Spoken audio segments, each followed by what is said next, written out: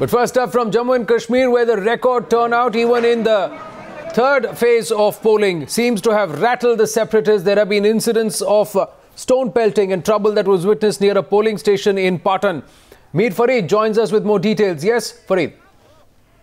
Yes, Anand, there was stone-pelting that started.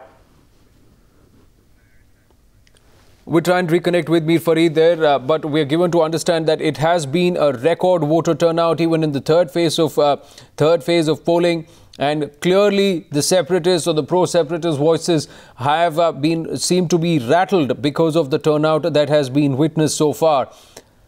Close to about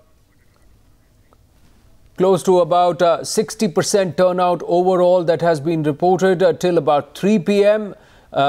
And these numbers will only go up towards the close of polls. That has been the trend that we have witnessed in Jammu and Kashmir so far.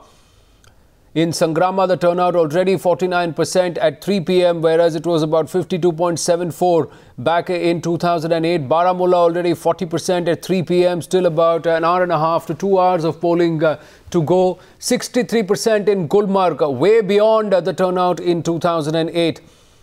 And even in Pattan, where we saw there's trouble happening, incidents of stone pelting, 42% turnout already. So closing in on the mark in 2008.